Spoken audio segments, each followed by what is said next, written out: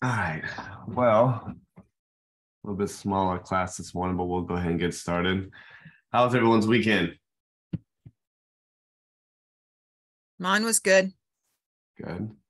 It was good, relaxing weekend. Yeah. Good.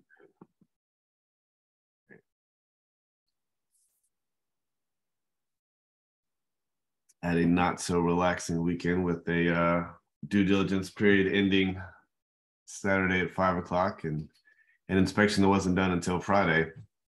Oh. So cut it very close. We were negotiating terms until about 9 o'clock Saturday night and then continued all day Sunday. So fun weekend. Good morning. All right.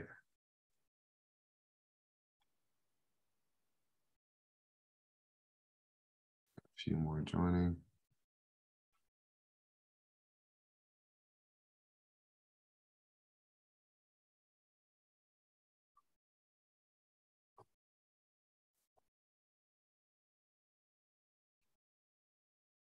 All right. Anyone else joins? I will try to let them in. All right, so I'm gonna share my screen. We'll get started.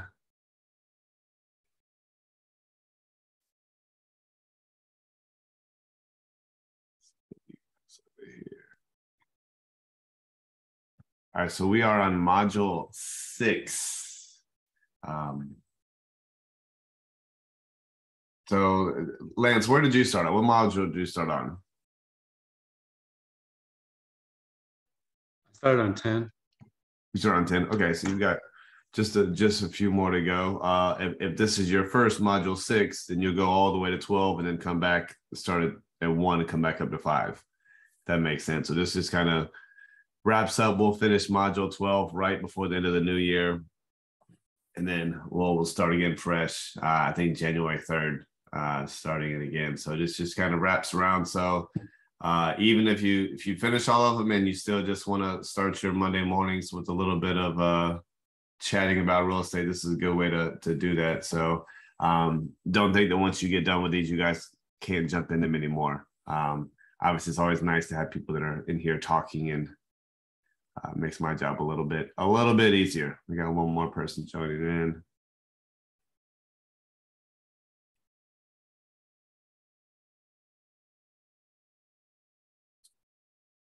She's joining. Good morning. Good morning.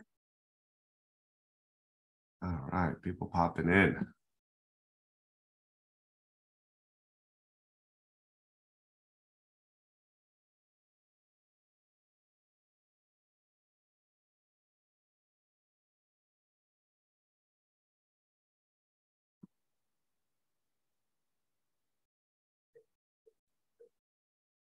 All right. So today we're talking about working with buyers and getting your offers accepted. This is a big one, for a lot of agents. A big part of what you do is work with buyers, and obviously if you're going to have a buyer, you got to get the offers accepted. And 6 months ago, this was one of the toughest things in real estate. You have a client and you're getting 20, 30 offers on the property that you liked, and you were showing like crazy. And we're starting to see it come back a little bit more in the buyer's favor here, which is going to be good for us.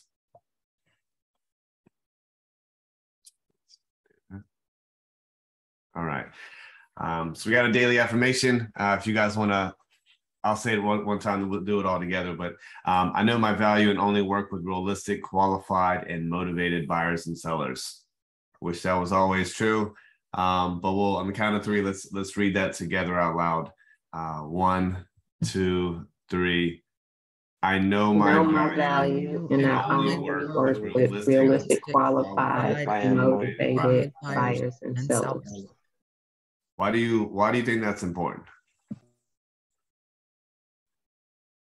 So you don't waste your time.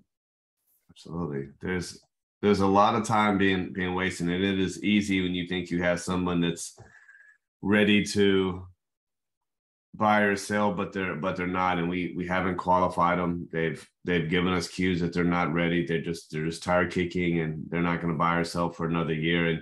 And sometimes we can get so focused on those people that are not ready and realistic that it takes us from getting other clients. And that is something that you guys don't want to do. I know it's easy if you feel like you have someone on the hook that you would just want to focus on that one person, but you always want to make sure that you're reaching out to and have as many potential clients as possible. And then the ones that are not realistic, right? And realistic meaning if you got somebody that wants a $600,000 house, but realistically can only afford a $200,000 house, right?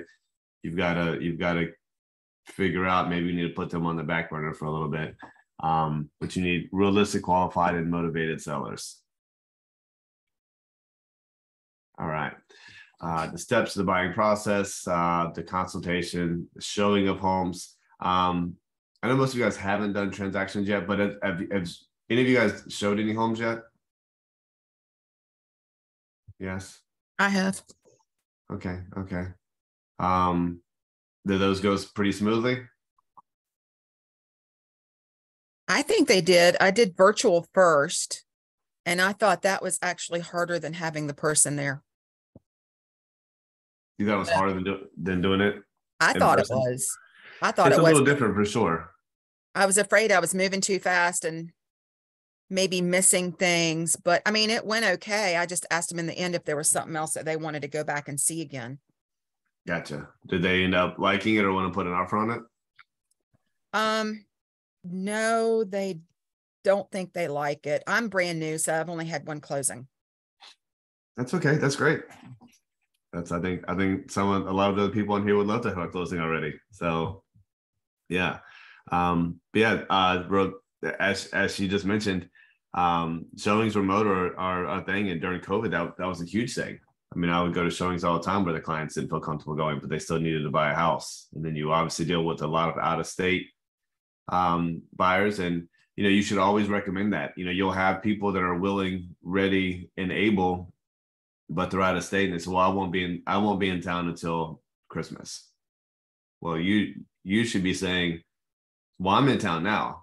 Well, let's find some houses you like. I'll go to the houses and do the showings for you, and I'll FaceTime you from them. And normally they'll say, oh, I had no idea you could do that. And instead of you waiting 2 months and then finding another agent in the meantime, they see that you're working hard for them and you're driving to the houses and you're doing that. It's a great way to build rapport and trust. We're going to talk about the purchase agreement, buyer's market versus seller's market, and then obviously getting your offers accepted. We kind of talk about this every week, but you guys have a million different ways to get buyers, and I feel like between buyers and sellers, buyers are a little bit easier to find, right? And there's a ton of different ways to get them.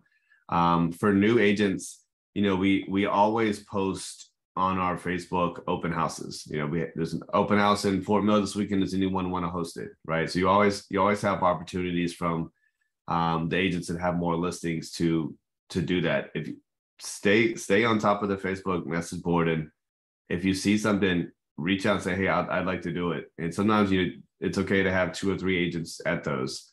But that is one of the best way for new agents to get clients right away is an open house. So don't hesitate to ask another agent. Say, hey, look, I see you posted you had a new listing. Do you mind if I host an open house for you? When people approach me for that, I'm like, absolutely, because I don't want to do it. If you want to, absolutely, it's a good way for you to build your business. And most people that come into open houses don't have agents, right? So that's a great way to do it. So obviously referrals, you guys should be posting on your social media. You should be reaching out to your friends and family. All these different ways. We won't go into this. We've been kind of talking about this, but door knocking. We saw that worked. Obviously networking, social media is a great way. Mailers, your circle of influence, and the internet. So the buyers are just they're everywhere, right? So you guys should be almost weekly finding a new potential buyer between all the stuff that you guys are doing, even if they're not willing and ready right now, but that you can add into your CRM and drip campaign them, right, to keep them motivated. So a lot of different ways to find buyers. Just make sure you guys are constantly reaching out all these different ways to get them. But every one of you guys should be trying. I would make it a goal, if you haven't done an open house by the end of the year, try to find a listing that an agent's got and do an open house. If you don't feel comfortable doing it on your own, maybe the person listing it will join.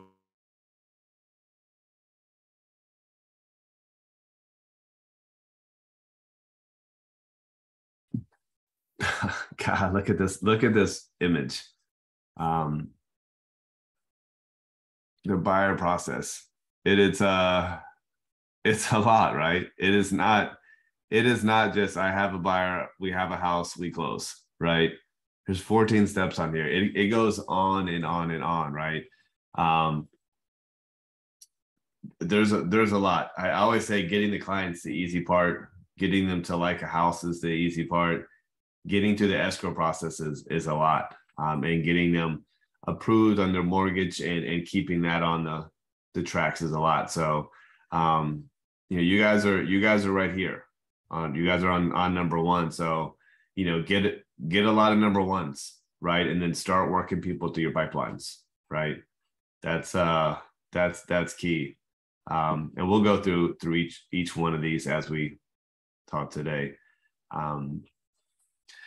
Pre-qualify, and not necessarily just on the mortgage side. Just as we go through this, are all parties strongly motivated, and that goes on the buying and selling side. You might have the wife that wants to move and not the husband.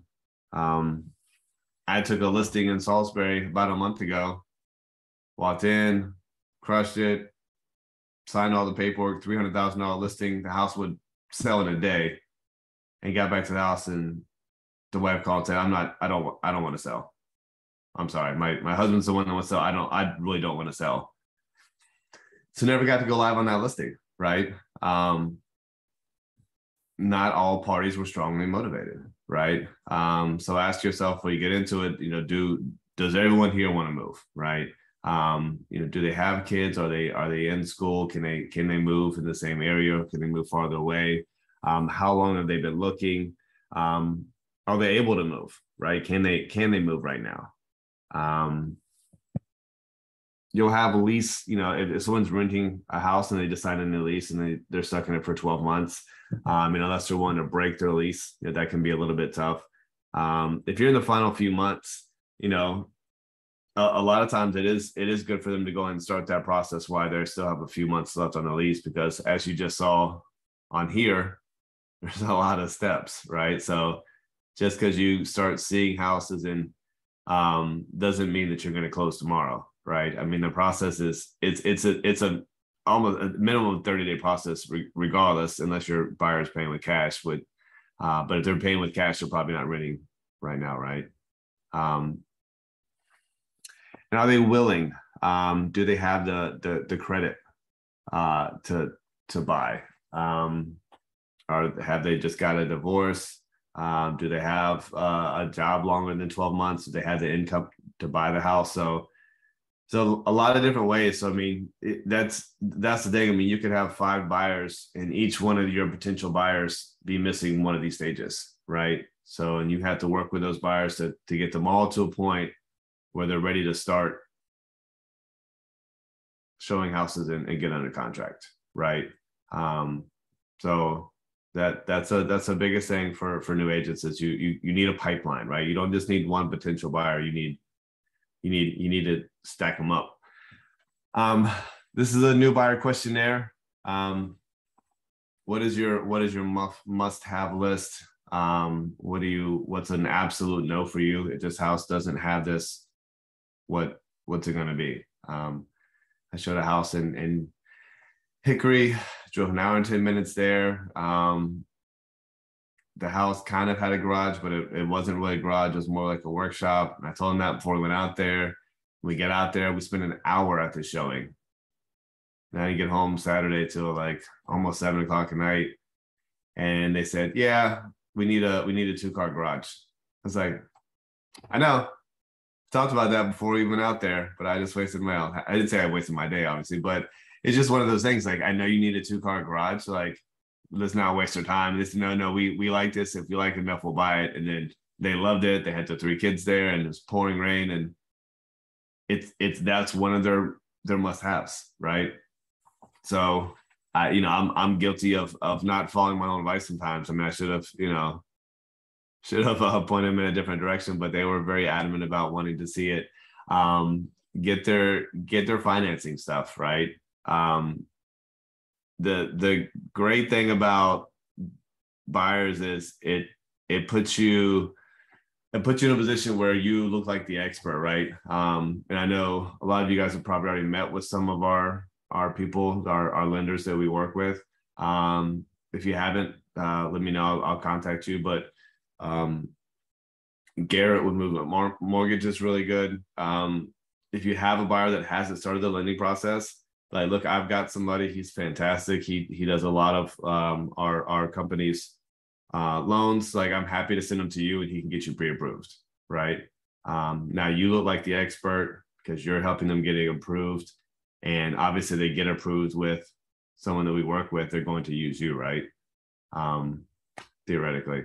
So yeah, make sure that they've either done that process on their own, and it's probably 50-50, right? 50% of people, like, they've already, yep, I went to my bank, I'm pre-approved, and the other 50% are, I have no idea how to start. And that's when you kind of want to start recommending your network of people. You definitely want to have a pre-approved letter. These people, I did have them pre-approved before we started showing a dozen houses, which we have seen. But they do have a pre-approval letter, so they are willing and able to buy, and they do need to buy. Price range and budget, and we'll get into that a little bit as well.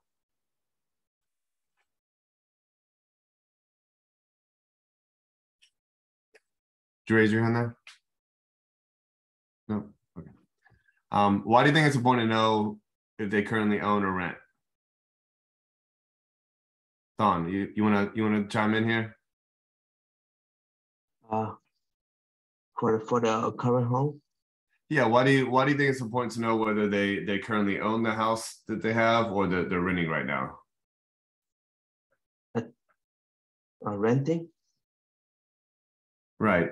Is it so they're looking for a new house where they're at right now? Why would we want to know if they currently own that house or if they're renting that house?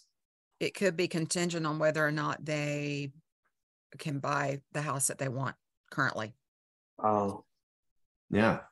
You gotta figure out if they own a house. Let's sell that house, right? And you want to be the one to sell that, and you see the next step. Would you like a free home evaluation on your current property, right? Like, let's go ahead and if you're ready to start looking to buy, we need to have your house on the market, right? And then if they're renting, right, how long is your lease? If it's down to the last couple months, then yeah, let's move forward and go that way. But yeah, they own a house. A lot of people don't even think about it. Well, I need to have my house sold. Yes. I mean, I've literally met buyers at a property and they said they have a house to sell, and I've driven right to their house and done the evaluation and listed them their house as well. So yeah, make sure that you're getting both sides of that business. The first step is the loan approval. So again, you want to make sure that they are approved and they can afford a house. But you also want to have their price range, right? And timing. So you might have somebody that they won't be in their job for 12 months until December. So maybe you can wait a few weeks to put in offers, or make sure that closing is well after December, so the loan can go through. And then the price range is very important too, right? If you've got somebody that's pre-qualified for 250,000, and you guys are letting them ask you to see houses at 300,000, you're kind of wasting everyone's time, and you're not setting the right expectations.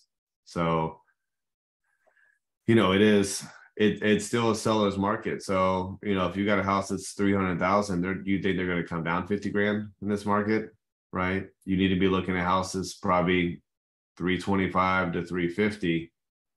So if there are multiple offers, you guys can go up a little bit and still be in the range. So it is very important to not be showing them houses they can't afford, right? It's just like if you go to look at cars and you're not going to go test drive the Corvette, right? Because you're probably not going to afford that car. You want to drive whatever one of Chevy's cars are, right? Like you want to drive what's in your price range. And it's the same thing with houses.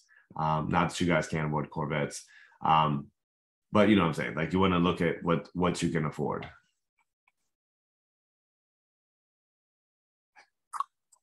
Why meet in your office? Obviously, it's safe. It's very professional, and it's you control the situation. I'm going to meet anywhere. Honestly, I'll meet them at their current apartment, their current house, Starbucks. I don't care. If they're looking to buy, I will meet them absolutely anywhere. So yeah, if you can get them to the office, that's great. If this buyer's in Gastonia and lives in Gastonia and wants to buy in Gastonia, they're probably not going to drive to the Charlotte office just so you can show them houses in Gastonia, right? So yeah, say, hey, look, I'm happy to come out where you're at right now. Give me your address. I'll be happy to show up.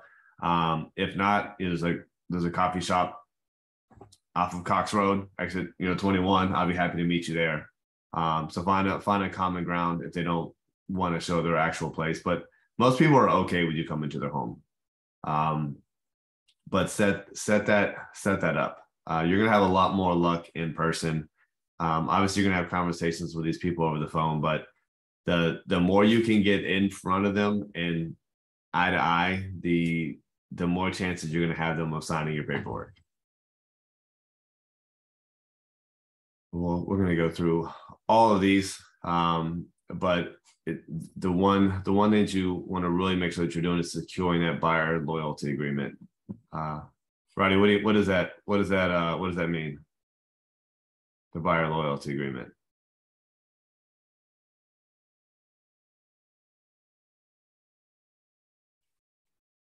I think you're on mute, but that's the buyer's agency agreement, right? That's the agreement that they're going to use you as their agent, right? So when you're working with these buyers, you need to have them sign two things if you're going to actually be their client. The work with real estate agents, right? You need to pretty much always try to get that signed. And then if you're going to be their agent, they need to sign the buyer's agency agreement. So there's two forms that you're going to want to have these people sign. And usually once I meet them in person or I have a showing or two under my belt with them, I'm going to ask them to go ahead and sign that. Brian, Yes.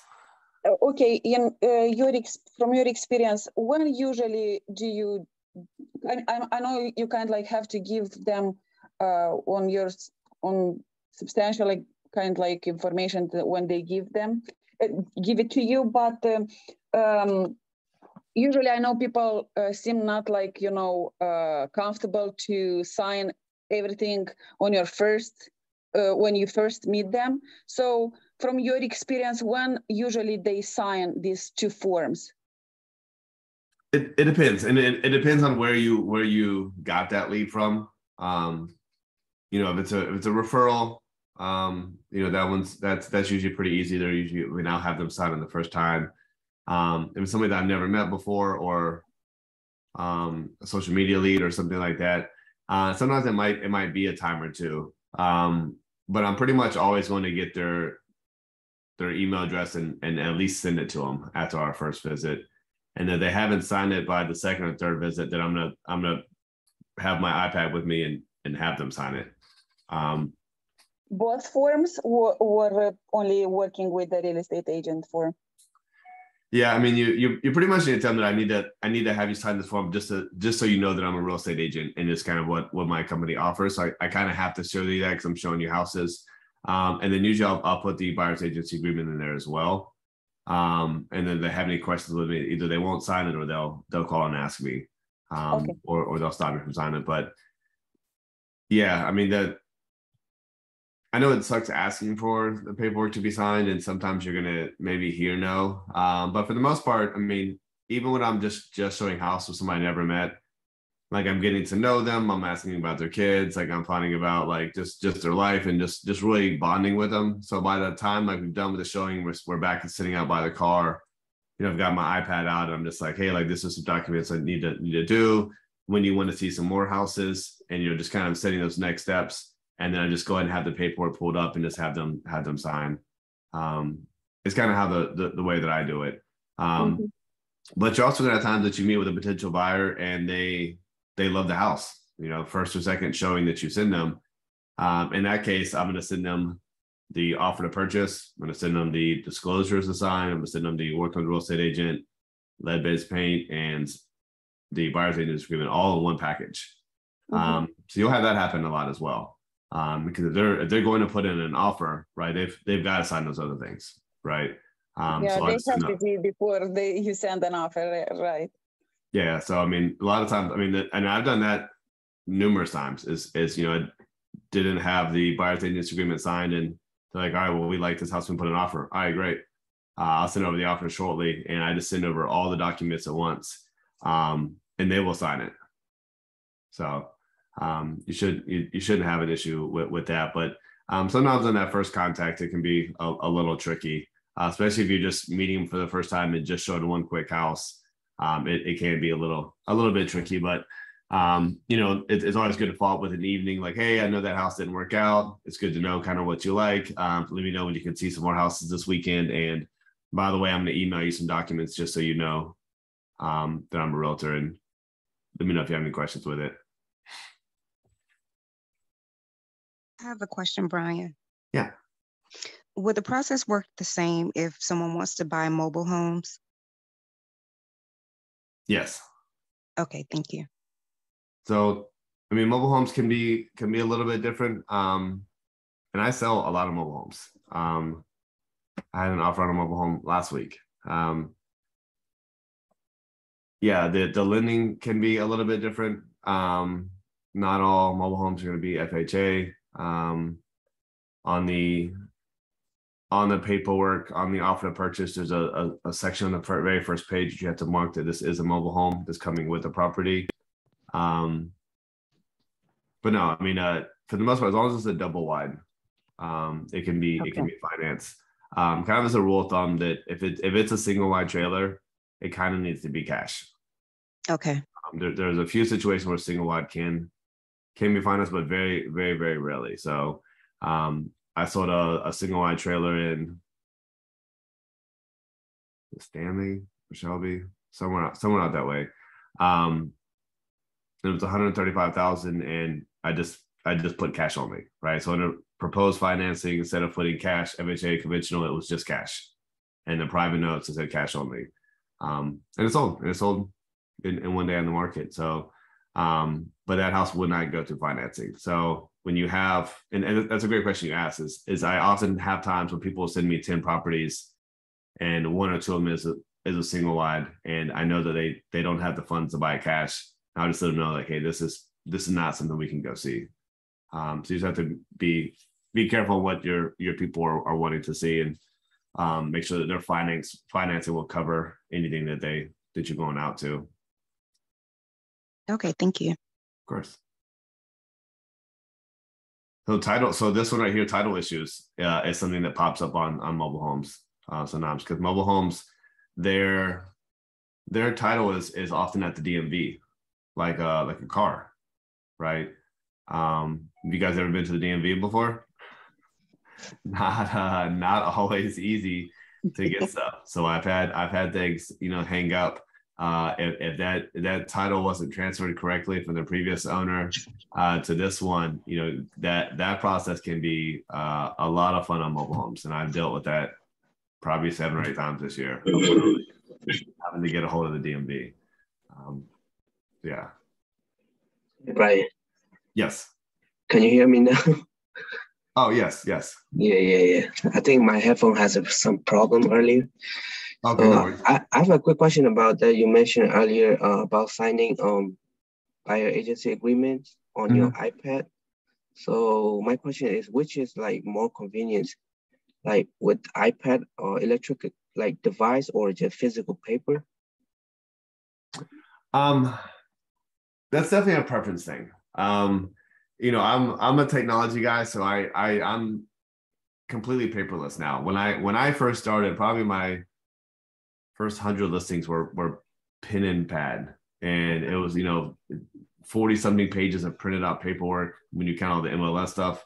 For North Carolina, South Carolina was like 30 something, and I had stacks of paper like this in my car at all times. So I took, I'd go out and take 3, 4, 5 listings a week, and it was just paperwork central.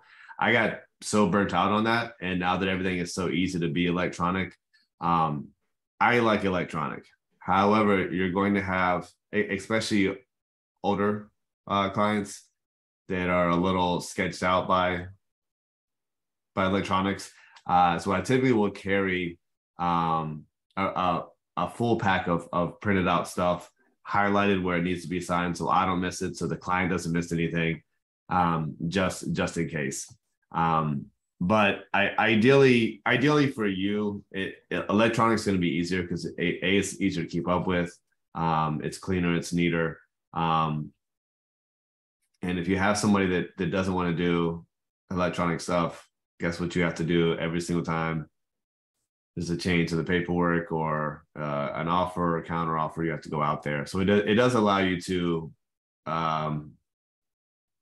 do a lot more transactions than if you're having to go back out to the same client 10 times to have them initial something or something like that. But long story short, if you can do electronic, that is the way to go. And you don't have to have an iPad. That's just my choice. I've carried a PC in numerous times because, again, all the electronic stuff, you can use the mouse, right? So you don't have to like touch it with your finger necessarily. I have it set up where I just hand them my Apple Pencil, and I just have them click to sign. But that's just my setup. You don't have to have an iPad necessarily, but any laptop will do fine as well. Yeah, thank you. Of course.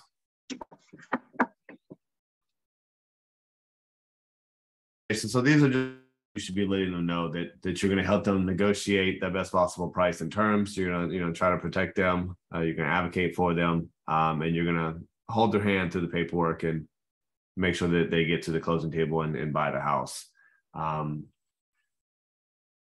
yeah, you just want to let them know that you're gonna work hard for them, and you're not just going to disappear the second that they put an offer in, because that's when they really need you the most. As you guys will find out. Abby, you said you've done a transaction. Was it on the buying or the selling side?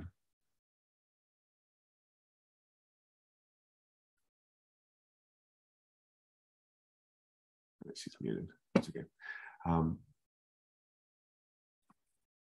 So this is two of the reasons why you want to make sure that you're getting that buyer's agency agreement signed. Increase your odds of getting paid for all your work. And loyalty is a two-way street, right? Like you're being very loyal to them and giving them a lot of your undivided attention. You want that back. So I never feel bad about asking someone to sign that. But you will see, and I'm sure you've already heard horror stories. I've probably told you horror stories of, showing somebody 20 or 30 houses, and then they buy a house with somebody else. It happens all the time. So the more often you can get that buyer agency agreement signed, the more often you're going to get paid. It's pretty simple.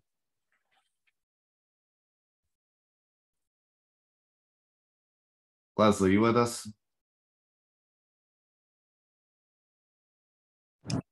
Yes, I am. Yeah, you wanna read this? I'll let you read this on the screen. Can you see it? You'll have to let me pull over. Oh no, you're good. I'll read it. I didn't know you're driving. Let's move to the paperwork that allows me to represent you. I will give you an overview of each section. It's actually pretty straightforward. If you have any questions, let me know. Explaining the paperwork is super easy and straightforward, right? And the beauty of working with buyers is the buyers aren't the ones that pay the commission, right? There's no reason that any buyer would not be represented ever. It costs them nothing, right? So understand that, like, listen, you signing with me doesn't mean that you're paying me money. The seller, whoever house that you decide to buy, I'm going to help you with that. They're the ones that pay me, right? but you want me to advocate for you and guide you through this process. So at the end of the day, that's all this is them trusting you to get them through the process. So that the paperwork is super, super, super easy. And when you explain that they're not the ones that pay, a lot of times they have no idea about that, right? So when they see that paperwork, like, oh crap, like I owe this person money, right? Let them know that that's not the case, right? Showing appointments, set the expectations up front, review the process, communicate. Brian, I Yeah. have a Yeah.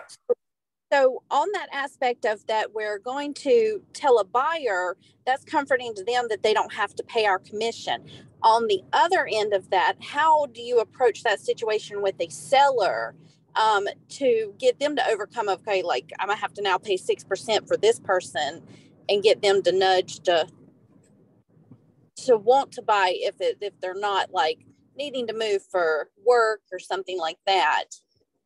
Right. Well, I mean, I'm saying, if they're selling, they're probably having a profit, right? And that's just kind of the process works. So whenever the good news is whenever you sell, in North Carolina, the seller pays a commission, the buyer pays closing costs, right?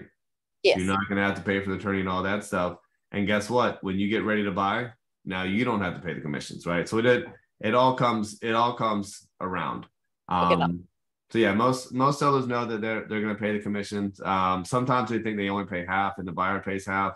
That's just how I always explain it. It's like, look, North Carolina, seller pays commission, buyer pays closing costs, attorneys, and all that good stuff. So it works out. And then whenever I help you find a house, you're not going to have to pay those commissions. That's how I explain it. I never really get any feedback from that or kickback from that. Okay. Sounds good. Yeah. Showings. So set up automated MLS searches. No more than 6 homes per appointment. A good thing for you guys to do once you get a potential buyer is post on social media. And I don't know if this is in there for this reason, but this will help you get more leads, right? So I've got a client that I was supposed to meet in Salisbury as soon as we get off here. They called me at 7 a.m. twice to cancel. The mother is sick, so I'm having to cancel a couple of showings today, which you want to make sure that I'm going to go in and cancel those, so the homeowners aren't leaving their house for no reason, because that would be rude. But they sent me probably 15 homes, and I'm not going to show them 15 homes in a day. So this kind of says don't show more than 6. Normally 2 or 3 is kind of what I'll do.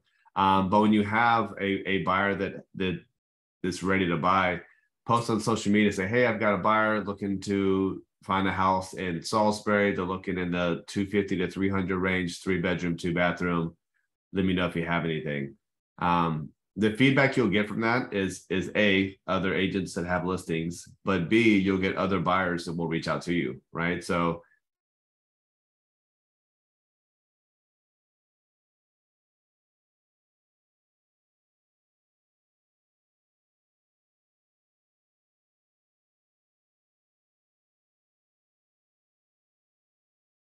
majority of your friends and family don't know that you do that you do real estate. Even if you posted it before, they might not have seen your previous post, so they might not think of you as the go-to agent, right?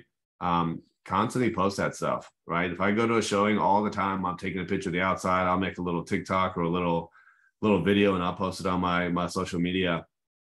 And then almost probably every other time I have somebody hit me up, like, oh yeah, like I'm actually looking to buy or sell, right? It is a great tool. So social media should definitely be your friend. Showings, call ahead. You're not always going to call ahead.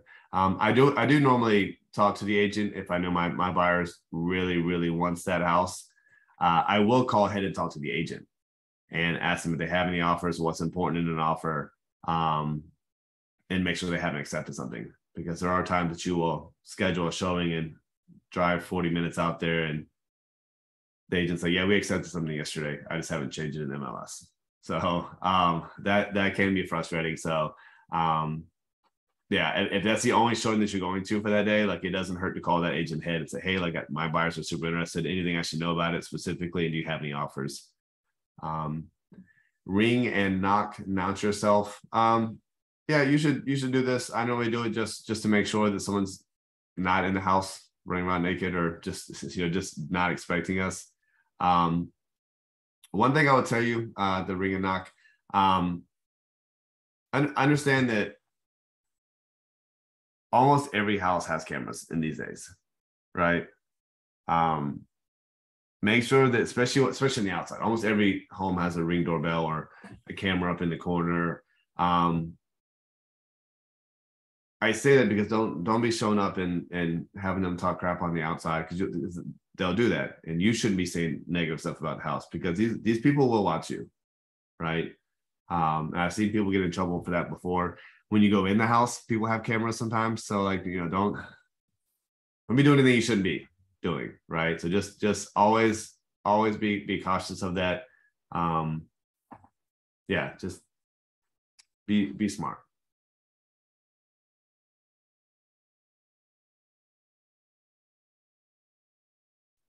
Always leave a business card. That is super, super helpful. Return the house the way you found it.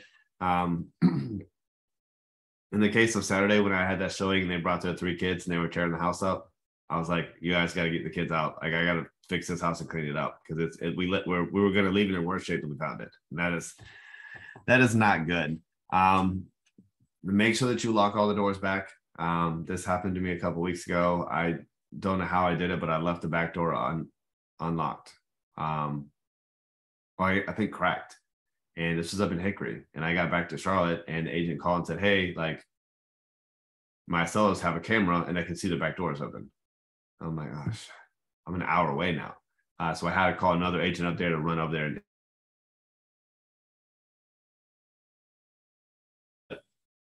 Those are just little things.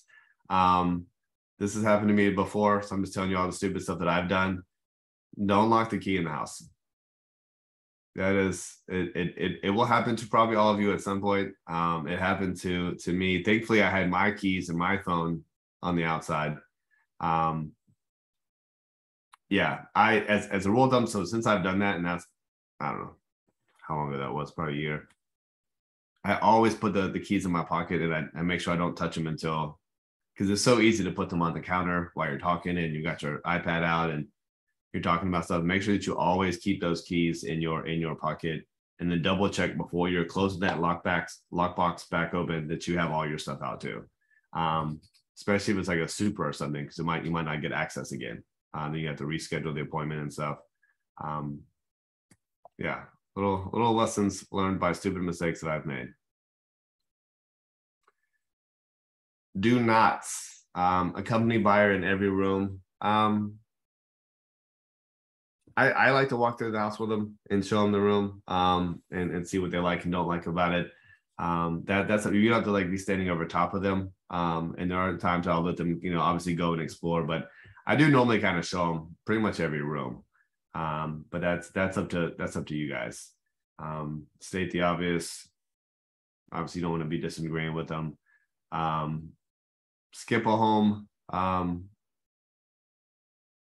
Yeah, those are just, obviously disagreeing with them and defending a property is not ideal, but accompanying to every room, every one of you guys is going to have a different process. I normally try to get there before them, go in, turn the lights on, do a quick walkthrough, so I know the house layout a little bit, because I understand your potential buyers are going to expect that every. Is this the primary? And you're like, we got here at the same time, right? You're going to get that a lot. They're going to ask you questions, right? So if you can get there a few minutes early and do a quick walkthrough so you know a little bit about it, it is super helpful. Each property, try to figure out what exactly they're looking for, and you do have to sometimes not sell them the homes, but ask them if this could be the home, because there are some people that will literally just keep looking at houses forever. So you need to be asking the questions like, will this house work for you? Could you see your kids being in these two rooms. It's a nice Jack and Jill. Like, would this work for them? Right? Would your furniture work over here? Like, I'm painting a picture of like, would this work in real life for you? Right. And sometimes if you're not asking that, they will just go to showing after showing after showing, and you guys will just be driving to showing after showing. So, you want to make sure that you're looking at houses that they like. And if it is a house they like, you can tell when the husband and wife are like, oh, this is good, we like it. You can tell by their body language. Like, ask them those buying questions. Exactly what I was just saying. And yeah, it doesn't hurt to ask what they want to put an offer on it, right? You do have to sell the property even though it's not your listing. Again, if they don't like it, you don't want to be pushing stuff on them that they don't like. That is rude, and they.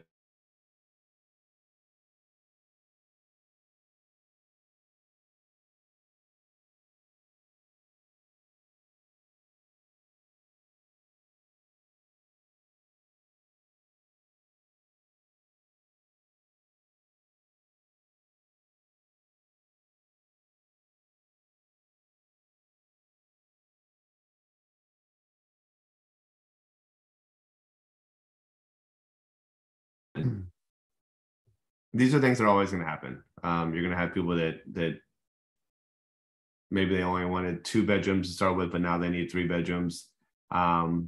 Maybe their credit has changed. What's happened a lot lately is I've had agents or clients that have been approved for, say, 250. Rates go up and now they can only afford 230, right? So now you kind of have to readjust everything, right? So those things are going to happen. You just kind of have to reevaluate the houses that you're looking at and explain to them like, well, this is what we can afford now. Or if you want to go up to 3 bedroom, we're gonna have to look at a bigger price range.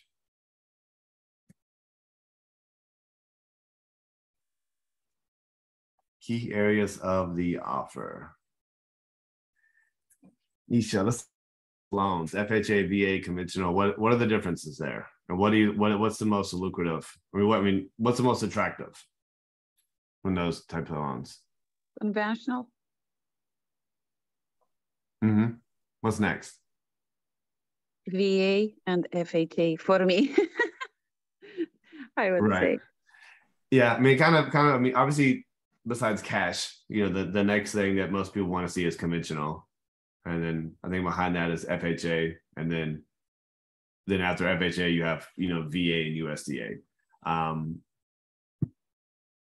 If your client's FHA, it's normally a lot of times it's because of the down payment, right? Because FHA you can have a lot smaller down payment, a lot of times only like 3.5%, which is not a bad thing. But understand that conventional loans, the inspection process and the appraisal process is easier. Whereas FHA, the inspections are going to be a lot more strict. The appraisal is going to be a little bit stricter. So yeah, if you have somebody that can go conventional, that when you send an offer to somebody and they have 5 offers and yours is FHA at the same price as someone that's conventional, they're probably going to choose conventional, right? If you have somebody that can only do FHA, that's fine. And that's how my client is, and I'm showing houses at Hickory. But I'm making sure that the houses I show them will accept FHA, because not everyone will. So that's important. Inspections, repairs, disclosures. Those are all things that are super important to the offer. And we'll get into that a little bit.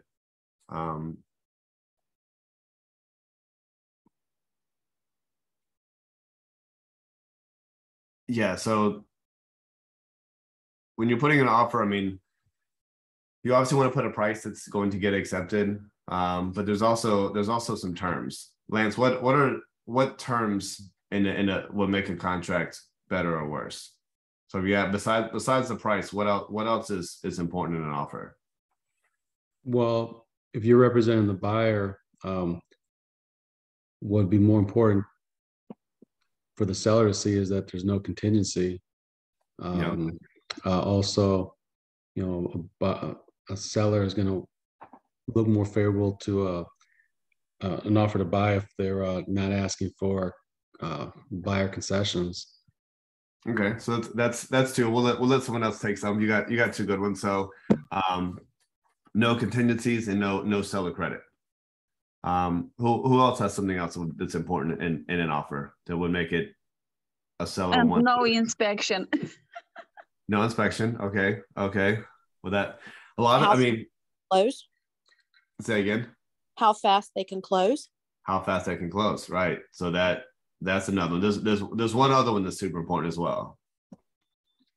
Is that interest rate? Yeah, the type of loan and the rates they have. There's one more. It goes along with how fast they can close. Clear title? Due diligence period. Oh. A due diligence period is what separates a lot of offers, right? If you've got 3 offers and they're all the same price, and the 2 of them have a 21-day due diligence period, the other one has a 10-day, you're going to take that 10-day due diligence period, right? As a seller, because that means after 10 days that it's a done deal that it's going through, right? So that due diligence period and that the settlement date, which is the date that it closes, are super important, right? No contingencies is super important. Seller concessions or seller credit is important. It's not a deal killer, but it is important. And then what type of financing is it? So those are all things that when you're writing up an offer, understand that the seller is going to see all those things and determine that they want your offer based on all that stuff. Especially when there's a lot of offers, the more stuff that you have in there, the less likely they're going to accept, right? But there's also times that you have to do certain things, right? I mean, if it's super busy and inspections are 2 weeks out and you need 15 to 20 day due diligence period, sometimes it is what it is. But just know it might be a little bit harder to get that house. And then if your buyer's main objective is to lowball them on price, understand that if they get accepted, that the seller's probably not going to be as willing to help them with repairs versus if you gave them a full price offer over asking, right? So those are things that you guys have to really guide their expectations on. If you're trying to get a low ball price and you're trying to get everything in the house fixed from the inspection report, at some point that seller's going to stop bending, right? Any questions about that? That makes sense? All right. The buyer cover letter. Yeah, so we really can't do this anymore. So this top part, this is what we kind of call like a love letter. The client they have a small family and they love the house and blah blah blah. You really don't want to send that anymore. You're not supposed to. It's a way of people picking offers over other offers based on your family or your religion or any of that stuff. So you don't want to be really putting this in a letter with your offer. But this part you do. This part down here, I've broken down the key parts of the offer for you, right? You're going to attach the offer, obviously, the offer to purchase. But it's nice when I get an offer on one of my properties and they've done all this stuff. It's super nice, right? It's helpful. I know that agent knows what they're doing, and I'm probably going to call them right away. Thank you so much for doing that. Like, I received your offer. Like, let me go talk to my client, right? So the purchase price, the down payment, what type of financing, the close date, who the attorney is, having all that stuff in there is super, super nice. Again, you don't have to do all this. You can just, attach the offer and say, here's my offer to purchase, right? What do you think looks better, right? And especially when you have a market like we've had, and it's kind of slowly changing, but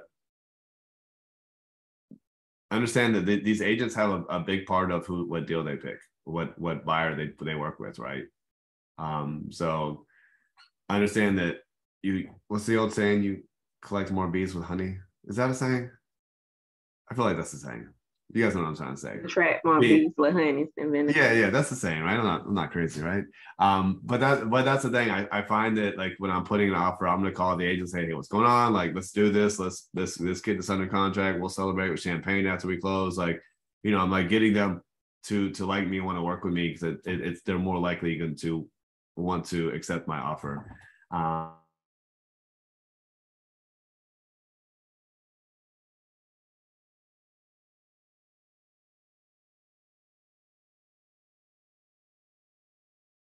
Call, email, text, use their TC.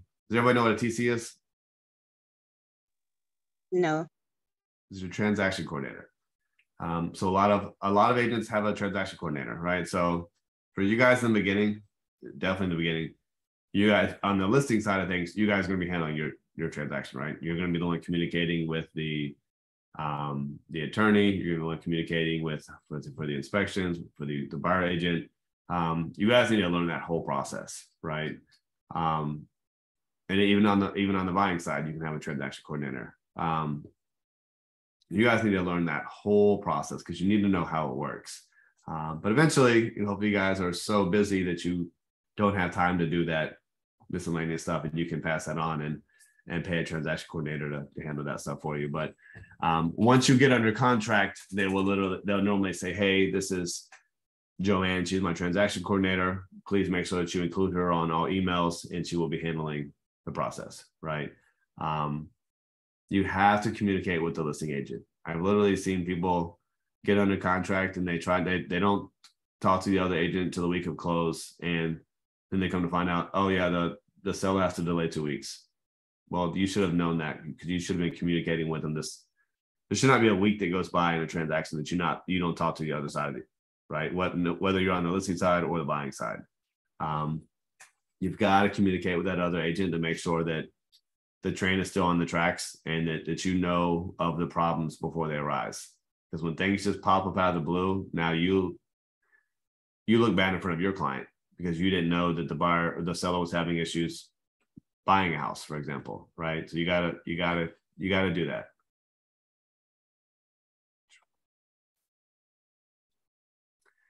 Difficult agents.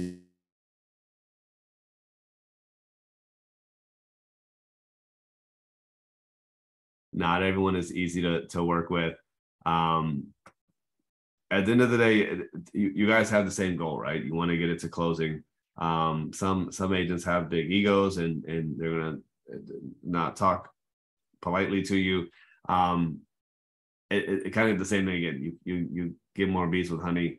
Trying to get into head-to-head match with another agent is not normally going to end well, and is a much bigger chance of that deal falling out of contract, right? So there's a lot of times you do have to bite your tongue. But at the same time, there are times where you have to put your foot down and let that other agent know, hey, this is how things are going to go, whether you like it or not. So I don't want you guys going out there getting ran over either, right? But some agents are just not professional and text you late or don't respond for a day. You just have to deal with it. If you ever have a question about how another agent's treating you, talk to your BIC, right? Don't just sit on it. Just reach out to Andrea, reach out to somebody and just say, hey, look, this agent is behaving like this. What do you recommend I do? Right. Don't just handle it on your own because you don't want to get yourself in trouble, right? I understand that everything that you email and text is permanent, right? So if you're ready, you get in a heated battle with another agent, do not fire off that text after 2 glasses of wine saying what you want to say, right? Because believe me, that will be screenshotted and that will go to the commission. Believe me, bite your tongues.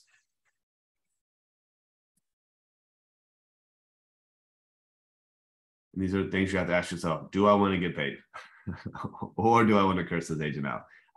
Don't do the second one.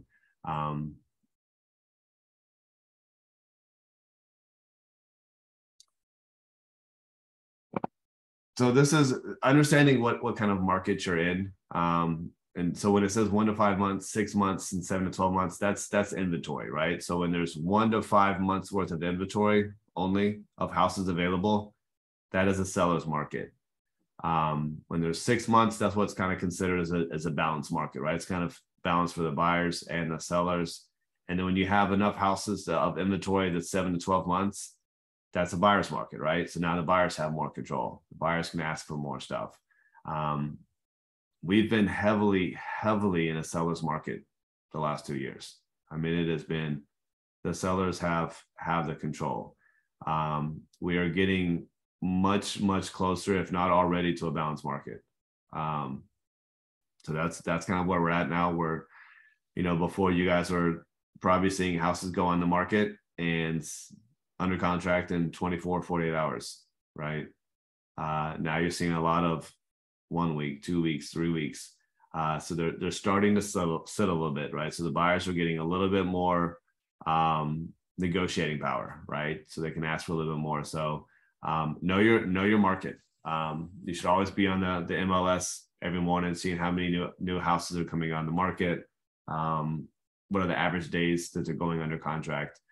You guys should be paying attention to that.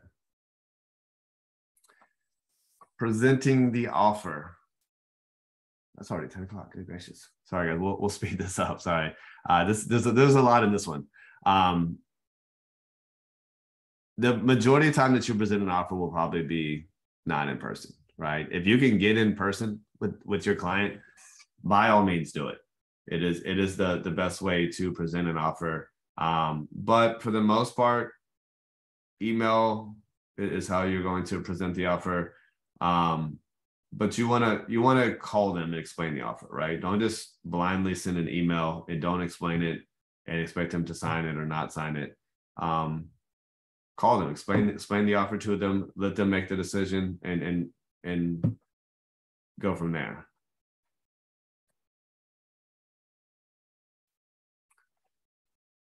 So once you guys have an offer that is accepted, you guys are in escrow, right? And that's when you guys are emailing the attorneys. That's when you guys are, updating all your paperwork in the SkySlope, right? The under contract, the offer to purchase, your disclosures, right? So understand that when you have a client, you want to be in SkySlope and you want to, add them as a client. And then once you're under contract, you want to create a transaction, right? So if you haven't done that before, go into SkySlope today and create a transaction and get used to playing around with that. And you'll see a list of paperwork that you guys need to upload, right? From experience, again, I'm not the greatest with paperwork. That is my weakness. Stay on top of that stuff. So as you guys open escrow, start filling out, and SkySlope is so great because it tells you what has to be done, right? So start uploading everything that you can, right? It's very easy to forget to have your buyer sign those disclosures, right? The property disclosures, the oil, mineral, gas, the lead paint. Do that with the offer and upload that right away. Wiring instructions for the attorney, right? Once you again, the buyer, we talked about this last week, the buyer is the one that picks out the attorney, right? So once you guys are under contract, send a nice email over to the attorney. Hey, we just got under contract. I'm representing the buyer. The attorney will sit on it for a day or two typically, and then they'll start asking for information. They'll ask for the seller's information. They'll ask for the buyer's information. They'll ask for the commissions for the agents. Make sure they have our wiring instructions. If they don't, then ask them how we can send them over. A lot of times we can just email the wiring instructions over, but some people don't want that. But guess what happens if you don't send out, if they don't have our wiring instructions and the deal closes? That money just sits there. You guys want to get paid, right? The day that it closes, right? So make sure that attorney has our wiring instructions. And then ask your buyer how, well, your buyer's not getting paid. The seller is. Brian? Yes. I have a quick question. I'm so sorry for interrupting, by the way. So all the forms that have to be signed, we can find them in the SkySlope app? Yeah. So when you create a transaction in SkySlope, it's literally going to ask you for the MLS sheet. It's going to ask you for all those disclosures. It's going to ask you for the page 16, which means that they've received due diligence funds. It's going to ask you for their pre-approval. It's going to ask you for comps. It's going to ask you, there's just a whole list of stuff that you guys are going to need to have. And then the last thing that you'll do the day that it closes is the attorney will send over the final settlement statement, the HUD, that both parties have signed. And that's kind of the last thing that you'll upload. And then there's a page in there that you guys upload for your commission to get paid. So all that stuff is right in SkySlope. And it will guide you through that transaction. But the second you get under contract, start that transaction. So we have eyes on it too, right? So when you start that transaction, Amanda sees that there's an active transaction, and she can help you out with it as well. But if you wait till the very end and you haven't created a transaction, you're going to have a hard time finding all those documents. And what you don't want to do is have to call the listing agent and say, hey, I never got page 16 signed. Can you sign it? She might not be she might be at the beach. She just got a $15,000 paycheck. She might not care anymore. Because you should have done that before. You might have to go to the attorney and say, hey, like, did you guys get the escrow money? I was supposed to ask you for page 16 to be signed. So you don't want to be scrambling around. But yeah, the SkySlope has everything in there, and in order of when you need to do it. It definitely doesn't hurt for you to guys go in there and put your home address in there and create a transaction, a fake transaction, and start that transaction, and you'll see all the different steps that it wants you to take. Thank you. Misha, you got something? I see you smiling. Are you talking to someone else? Okay. Did you call my name, Brian? Who said that? Okay. Last minute lender docs. Arrange your buyers to preview loan documents in advance. So your buyers will get a CD closing disclosure, and they'll get the loan paperwork 3 days before closing, at least. It has to be, they have to have 3 full days to look at their loan docs before closing. So if that lender doesn't send over those final numbers until the day of closing, the day before closing, you're not going to close, right? So you need to make sure the lender is sending those documents over in advance. By law, they need 3 days to review.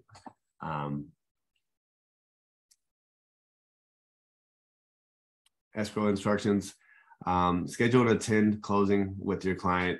On the buying side, we're typically always going to be there for our clients. On the listing side, I don't always go with my client because it's not as much involved. But on the buying side, especially in the beginning, especially if you guys are new agents, there's really no reason you guys would not go to closing. And closing is usually it's usually 10 minutes, right? You sit at the attorney's table. The attorneys are very organized. They're gonna have everything ready to go, and it's just bam, bam, bam. They're gonna explain it as they go, and a lot of times it's a 10-minute process. Go right. The more closings you have under your belt, especially in the beginning, the better it's gonna be. The better it's gonna be for you explaining to the next client how closing goes. And it's also a good way for you to end things. And like I appreciate working with you. Take a picture of them. Share it on your social media and ask them for referrals, of course. But going is a great way to end the process, right? If you don't show up, sometimes they just feel like, they only saw you the first time they showed the house. Then everything else has just been phone calls, texts, and emails. Seeing them in person, that final closing is very nice for your clients. Closing does not happen until both parties have done this. Funds released by the lender and the seller's funds have been received, and the deed has been made public, meaning recorded. So you guys will hear that a lot. Has it recorded, right? So once it is recorded, it is officially officially sold, right? So typically funds will not be distributed until that house is recorded. So if you have a closing later in the day, typically the shut-off time for recordings is around 4, which is also around the same time funds to be wired is kind of cutoff is. So if it's late in the afternoon, I understand that there's a good chance that it will be the following morning before that deal is recorded and people are getting paid. So until, if your lender has to release that money for the sellers, and the sellers have to receive that money before it will close. So the attorney's not going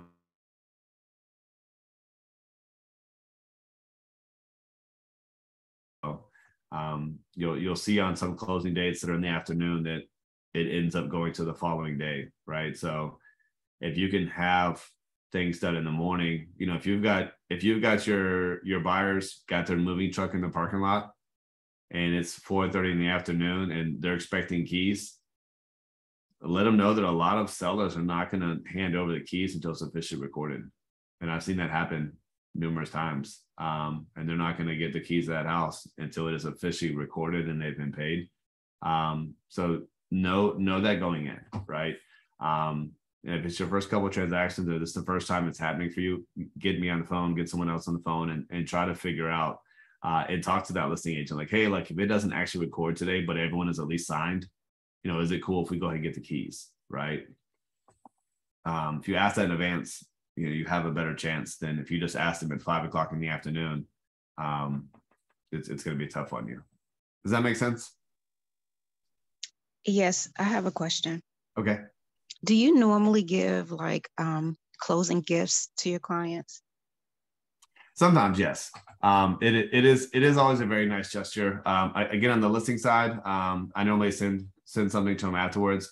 On the buying side, I'm normally there in person, and it definitely helps. Whether it's a bottle of wine or champagne, or whether it's a housewarming gift or something that that they like. Even a shirt that has Royalty Loan Group on it is nice because then they're going to wear it and people are going to ask them about it. But yeah, a gift, especially on the buying side, is definitely nice. But again, if you can't do it, especially if it's your first couple of transactions and you can't afford to do it, it's always fine. But it does look good. But again, always, almost every attorney has like one of those like big keys or home sold or something. Like take a picture with them of that at least, and share that on your social media.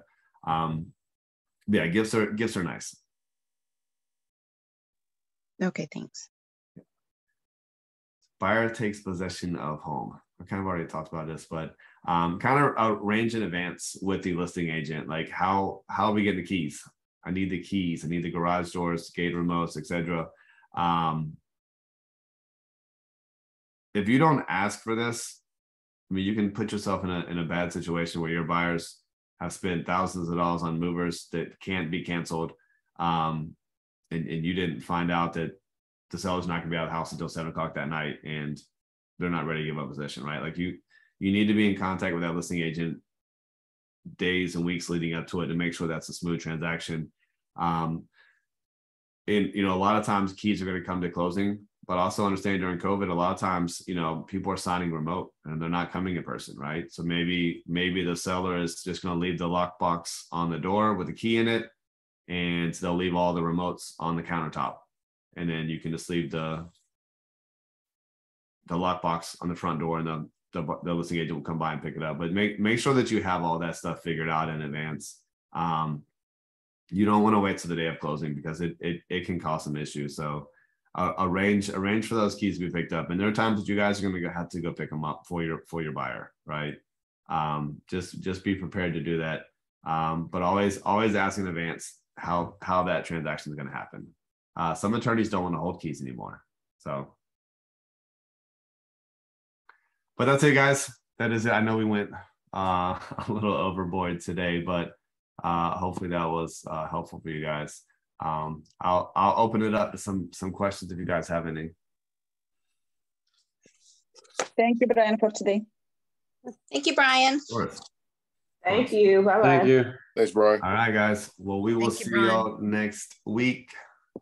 Okay. Good luck this week. Good luck to you guys. Thank you. Later. Bye-bye. Bye. Bye-bye. Thank you. Yeah, man, this is your first Rev Up. Glad you made it. Yeah, first Rev Up, and I'm closely working on with my mentor, Michelle. Yeah, okay. You've already met with her or meet with her soon? Yeah, I already met with her. Nice. Well, cool, man. Michelle is awesome. Obviously you're able to, if you need anything from me as well, you're always can reach out to me. So glad you're on here, man. Let's get you rocking and rolling. Yes. I'll shoot right, you all questions if I have any. Yeah. You can call or text me anytime, man. Doesn't have to be Rev Up. So if I don't talk to you before, then I'll see you next Monday. All right. See you. Have a great day.